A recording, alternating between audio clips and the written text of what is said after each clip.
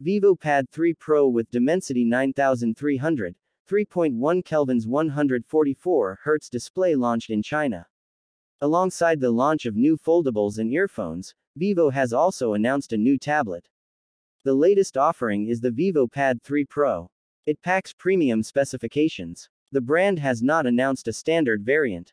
It could arrive sometime in the future as the successor to the Pad 2.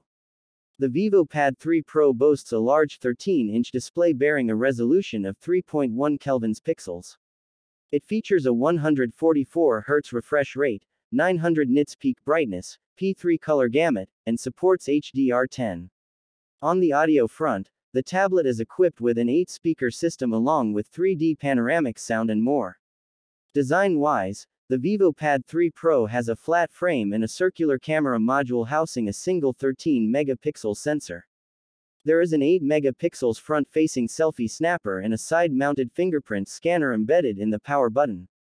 The Vivo Pad 3 Pro is the first tablet in the world to be powered by a MediaTek Dimensity 9300 processor. It packs up to 16GB LPDDR5 RAM and 512GB UFS 4 storage. There is a large vapor cooling chamber for heat dissipation. The tablet is backed by an 11,500 mAh battery unit with support for 66W fast charging. The Vivo Pad 3 Pro runs on Originos 4 based on Android 14 out of the box. Connectivity options include Wi-Fi 7, Bluetooth 5.4, NFC, and USB-C port. The tablet is compatible with Vivo Pencil 2 and keyboard.